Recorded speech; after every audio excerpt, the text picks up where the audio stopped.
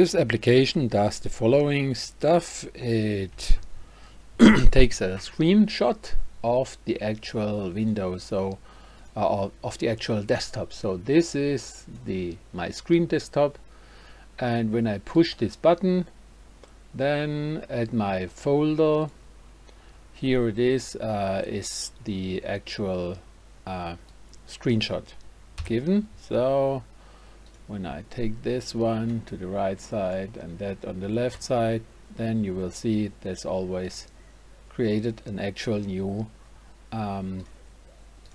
desktop screenshot.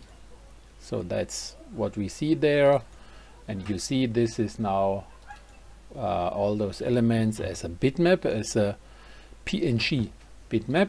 And now we have a look on that code. It's written in WPF but also in Windows 32 WinForms. We need for this point a system reference, so we go there and we need this one.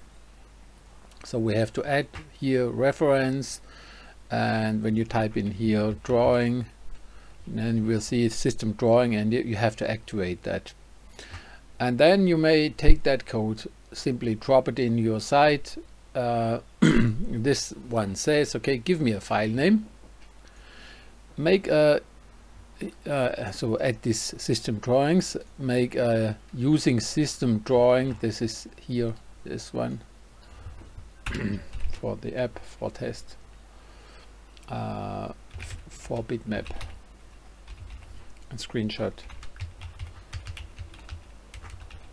And then it does the following. It measures the size of the actual monitor. So this is system parameters, virtual screen left, top, and so on, and height and width and height.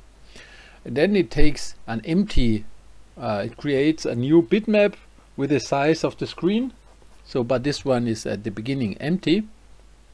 And then it transforms or creates from there a graphics, encapsulates GDI plus drawing surface. So this is the drawing machine of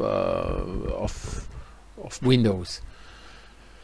So it creates one of this bitmap, and then it says, okay, the drawing, the graphics has the ability, the method, here it is, to draw anything on that stuff, or to copy that stuff from the screen.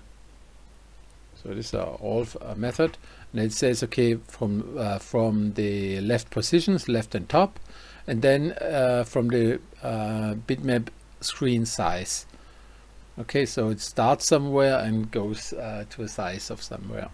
And it takes actually the displayed monitor, not the app itself.